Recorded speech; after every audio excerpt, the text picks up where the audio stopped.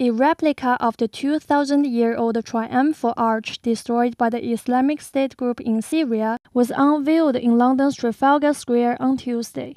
The 6-meter model, about two-thirds the size of the original, was made of Egyptian marble using 3D imaging technology.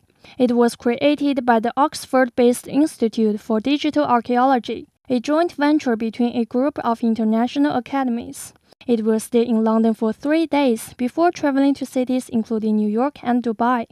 Islamic State group militants overran Palmyra in May 2015, demolishing Roman-era monuments, including the archway and 2 large temples, dating back more than 1,800 years. Syrian government forces retook the city last month.